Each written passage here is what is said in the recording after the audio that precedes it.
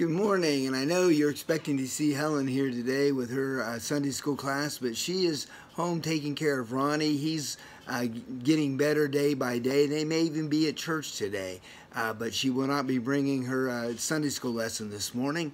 But I do pray that you're having a great day, and I hope that you're getting ready because we're going to have a very special Christmas play video presentation in our Sunday services today, and of course online as well. So get yourselves ready and prepared. I know that God has much in store for you as you continue to serve Him. Keep Helen and Ronnie in your prayers, and just thank you so much for your faithfulness, and I know God will bless you this day.